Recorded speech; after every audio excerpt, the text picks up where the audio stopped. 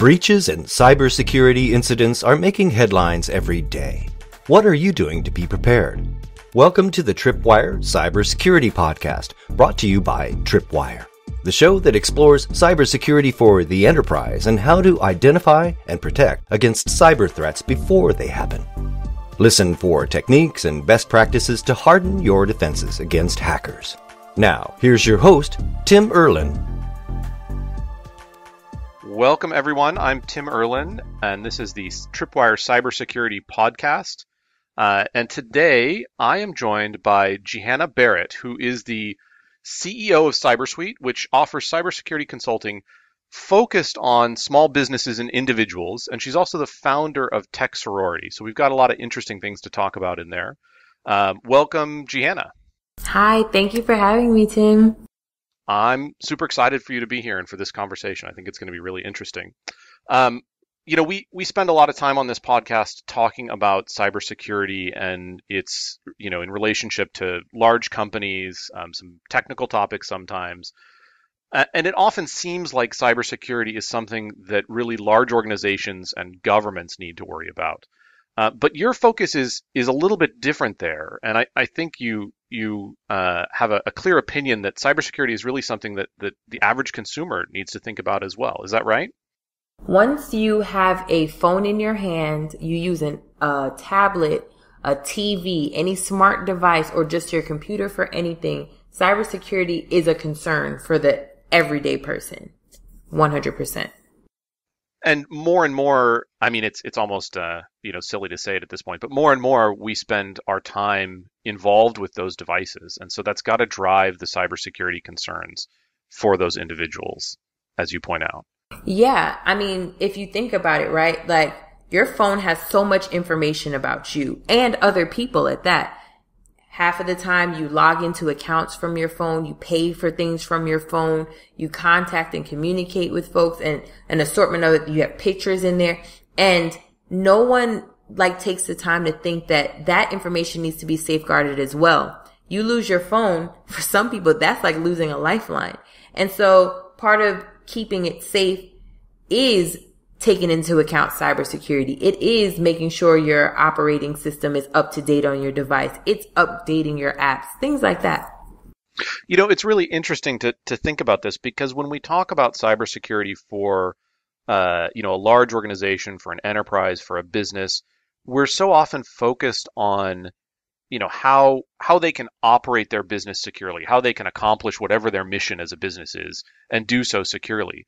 But when you think about individuals, it's a slightly different perspective because you have to start thinking about yourself as having, your life as being a mission that you want to be able to carry out securely. And it just the way you put that there about the things you have on your phone, the activities you undertake, that's really you living your life as a mission, and being able to do so securely is sort of part of being able to do so successfully. Absolutely.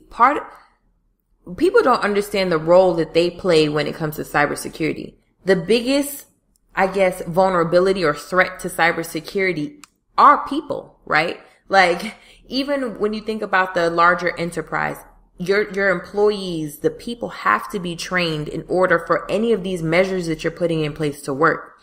So if they have to do it for work, why wouldn't they do it for their personal situations? Why wouldn't you say, hey, it's my responsibility to make sure that I'm not leaving my AirDrop on and possibly compromising, my device or sending things to other devices. It's important that I don't save my password directly to my device, but maybe use a password manager. It's things like that are really important because people are the biggest threat to safety and security when it comes to technology. And organizations invest in training their people on cybersecurity all the time. I mean, if you're in an organization of any size, you have some kind of ongoing requirement for basic cybersecurity awareness training. But why don't we do that for ourselves as individuals? It seems like it would be important. I think people are still, they still view the internet as some mystical place, right? Like magic happens in the background. And for a lot of people who aren't in the tech space, they don't really understand the nuts and bolts behind how the internet works. So where they would have a sense of situational awareness for their physical safety in person, I don't necessarily think that they have fully grasped that same concept of safety and security when it comes to the internet. But I want to talk about that, the people in tech piece of that, because there was a point in time where people in tech or people in cybersecurity could understand sort of holistically how the internet worked. But I think with the increase in the complexity of what we would call the internet broadly, and with the increased specialization of people in technical roles, it's more and more likely that I understand just the piece of it I work on. And I'm just as ignorant as the average consumer on a lot of the aspects of how the internet and cybersecurity work, because they're not a focus area. It's too complex. 100%. I am in cybersecurity, and I am always fascinated by other people in cybersecurity that I meet that do something that I don't do, right? So for me, like, I started off in the Air Force working for NSA. So I was doing more of the pen testing type of role. So I understood that. And then I meet people who do compliance, who do like law and ethics. And I'm just like, wow, okay, well, I guess there was more to it than what I thought, right? So I do think that, yes, you're 100% right. We kind of focus on our niche within, especially cybersecurity, but that's why it's so important to have and normalize the conversation about how you use it in the day-to-day. Because even though we're super technical with what we do for work, it gets lost in translation sometimes when we need to apply it to our personal lives. Mm-hmm. Yeah, you might have a really deep understanding of how DNS works across the internet, but that doesn't necessarily mean that you understand how mobile phone security, works. Yeah. And I think there is a cultural component there of if you work in cybersecurity, there's a pressure to sort of behave as if you know about everything, to have to be that expert across the board, and giving up on that role of being the expert and acknowledging that there are things that you could learn, that you're not the expertise, especially in sort of the consumer side. I think that's a tough cultural shift for people. Oh, I mean, honestly, one of the main questions that I get, even from people within the cybersecurity space or just tech in general, is, why do I need to know cybersecurity for my day-to-day life? And I'm just like, are you joking? Like, and I guess it's because that's part of the reason why it became my mission. So this kind of, me just taking this approach really came during the pandemic, right? So everyone is home and they are on the internet, mom, dad, everyone, all day, every day. And I see hack after breach after breach after hack after this. And everyone is just like, my money's missing. I didn't get my tax return. Like all of these things. So then I literally went to social media and I just started taking what I knew and understood and telling and translating it to the masses. Like, hey, if your kid is on this particular game, it was just in the news. They had a data breach. You might want to reset passwords and do things like that. And the more that I did that, and it wasn't that there was anything new, right? The same things happened all the time, but it was repetition. That's how you learn anything. So it was me constantly reiterating, stay on top of your passwords, update your apps, doing little things like that before I knew it, people were messaging me saying, hey, they didn't get me to click that email or that text message link because I knew you said don't click anything that I didn't expect to get or something like that. So I knew it was like starting to take root and I couldn't let them down at that point. Mm-hmm. So you mentioned the news cycle around cyber attacks, and I think that's one of the areas worth talking about a little bit because, there have been recently some high profile, I mean, frankly, I could say that at almost any point in time, there have been recently high profile cyber attacks in the news, but it seems like they're continuing to escalate. But I definitely have the sense that people aren't really sure how, as an average consumer, an average person, they should view those cyber attacks. Do they relate to their own lives? Is there any impact to them really? Or is this just something that makes headlines that they can read? So how do you have that conversation with folks about how the large scale cyber attacks really impact them as individuals? So the approach that I've been taking to kind of drive it home and explain everything is I take something that for the most part people will know about. For example, last summer, Carnival Cruise Line, they had a huge data breach. It's summertime. Everyone's at least heard of a cruise. They might have vaguely known about Carnival, but I give them the what happened and the why they should care all the time. And then I give them like the pointers on what they can do. So what happened? Carnival Cruise Lines had a data breach, employee information, and some past passenger information is available. Why you should care. If you've used them before and you've maybe given them a credit card, check for any suspicious activity on that card. If you can't afford to, disable it, get a new card, or at least set up alerts so that you're aware if any suspicious activity does happen, because you don't know where your information is at this point, right? If you are using the same passwords across different platforms, maybe you want to start using different platforms for different things so that access to them, if in case they're available in a breach, is siloed and is not, you get one password, you get access to your whole life. Like things like that. And the more I did that and I explained why they should care, it really started to take root, because you can't just say this happened. Again, what's going on in cyberspace has nothing to do with me. I just want to shop online and be great, right? But you have to understand that it's more than that. You go to school online, you work online, you shop online, and there's a lot of information about you available. Mm-hmm. Yeah, and through the pandemic, I think the online interactions that we all have increased. It's more ordering food, ordering groceries, less visiting places in person, and all of that increases your footprint as an individual, and that's got to increase your risk too. Absolutely. Instacart last year, everyone was ordering their groceries. You literally could not go into the supermarket because of the pandemic, right? So the place that you're using to go food shopping now has told you that they've had a data breach and your card information's out there. How do you handle that? What does that mean? What does that look like for you? So, and even so, did you use a debit card or a credit card? Because those two things have drastically different impacts on your finances, on your life. So I think it was really important that I kind of just continue to reiterate the point. And it's been working. I can't complain. I think slowly but surely everybody's been catching on and becoming more aware, and that's what we should have, because none of this is going to stop. Like technology is speeding ahead by leaps and bounds, right? So if we can get the fundamentals down, I think that will, help improve the posture that we have now as far as security.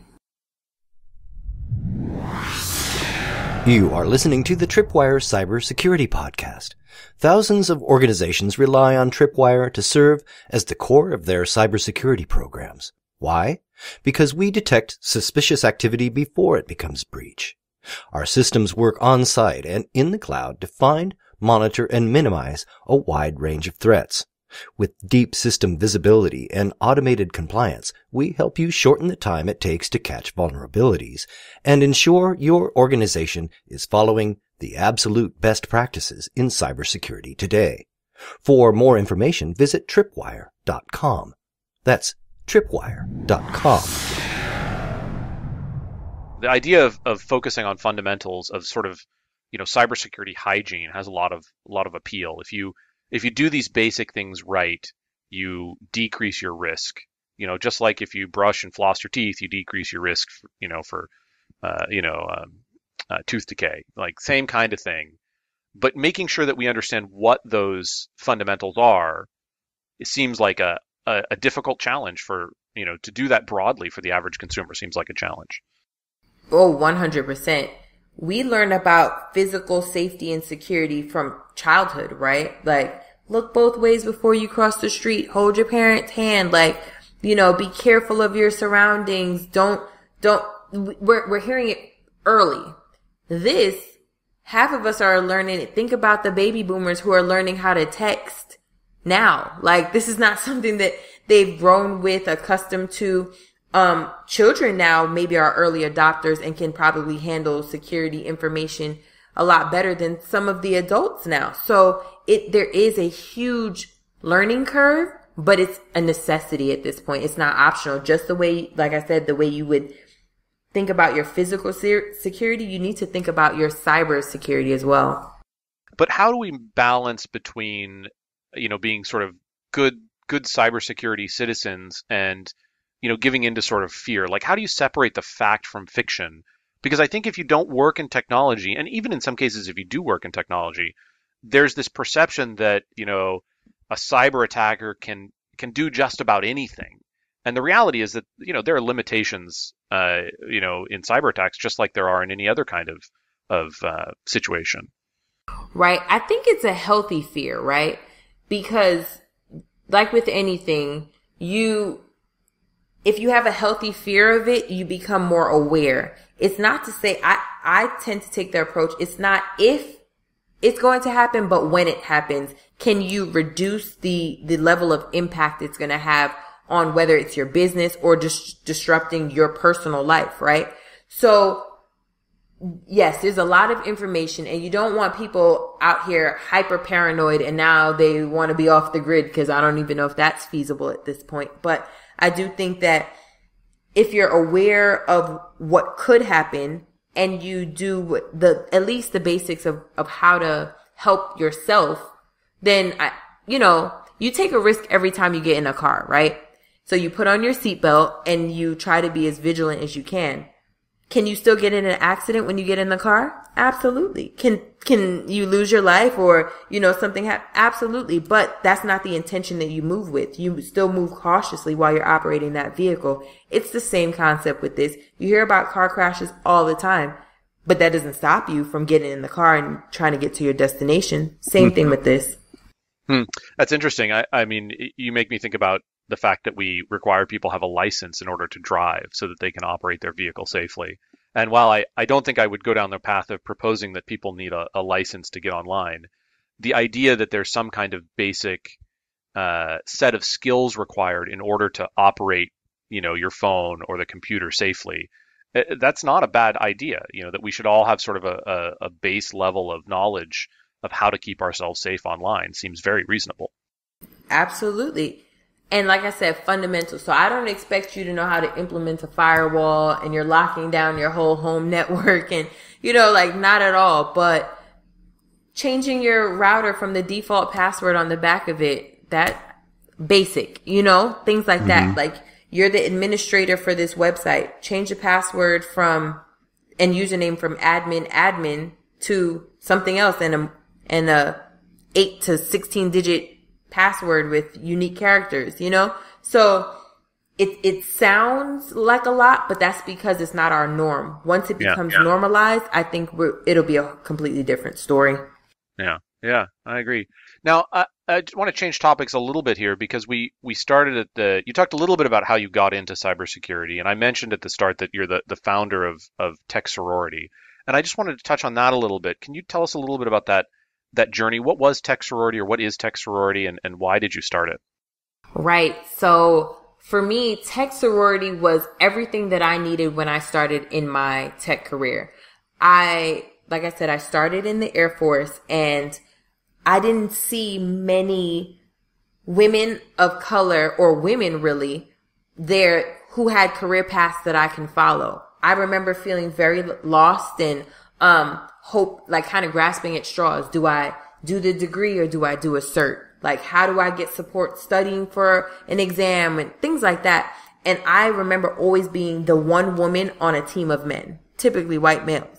So it was definitely different. And I knew that I had the responsibility of representing both my gender and my race every time I showed up, in addition to my skill set. So I remember one time I had attended an all girls Catholic school in Brooklyn, New York, and I went back for career day. And I walk in the room and one of the girls say to me, "Oh no, this is for the person who's in tech." She didn't know and I'm dressed up. I'm, hair done, clicking in my heels with a nice dress on. And I was like, "No, I'm her." And they all looked at me like, "Are you sure?" Oh my God. And I literally had to change the conversation from what I do for a living to debunking the idea of what a woman in tech is. and basically help the girls understand that there is no stereotype of who a woman in tech is or what she looks like. And they have a seat at that table just as much as I do, just as much as anyone coming before them did. And so Tech Sorority was kind of born out of all of those experiences, and it's just a community and I guess a sisterhood for us where we balance that fine dance between gathering because we all have this specialty of technology as our career choice, but we're still women and we bring our own essence and flavor to that industry. Yeah, so you talked about that in terms of, you used the past tense while you were talking about, sort of being the only woman of color in a room full of white men in these cases. But has that really changed for you? I mean, it seems like, in terms of representation in tech and cybersecurity, that would still be the case today. It is changing. I know that there are more faces that look like mine popping up, but we're nowhere near it being equal. So I don't want to not acknowledge who's there now and making amazing strides, but we definitely know it can be a little bit more balanced. And I think creating organizations and spaces, and there's tons of them that, highlight women in tech, but I think the more we continue to do this and normalize it and make it comfortable, I think we'll see more women in that space going forward. You are listening to the Tripwire Cybersecurity Podcast. Thousands of organizations rely on Tripwire to serve as the core of their cybersecurity programs. For more information, visit tripwire.com. That's tripwire.com. You have this particular focus on small businesses, on individuals, and as we know, the representation in tech it doesn't match up with the reality of the world in terms of gender balance, in terms of race. So are you providing, by being a woman of color and having this focus, are you providing a better interface for those individuals and those small businesses into cybersecurity? Is that an advantage for you in that practice? I definitely think that I am using who I am and what I know to communicate to an audience that probably wouldn't have paid attention to it before. And so if I can continue to do that, then I will, because I do think that majority of my audience doesn't even, especially the business owners who are the most vulnerable, but the least protected, they need it, right? So they think that only big companies, and I often explain, your targeting practice for the big companies, right? Like the cyber criminal starts off practicing on your business. What don't you do before they go for the big guy? And can you as a small business owner afford to not have that, have a plan in place? Because the thing is, once they knock you offline and your business goes under, can you bounce back from it? You're not necessarily the target, at least not yet, right? Who has can hire a whole team to get them back on track. You lose brand reputation, you lose revenue, your operations are impacted. There's so many things. So I really just try to communicate that as effectively as I can to business owners and for the everyday person. Like I said, just driving that point home using things that they can relate to. So I think it coming from me being who I am and how I look and what I represent definitely helps get that message across.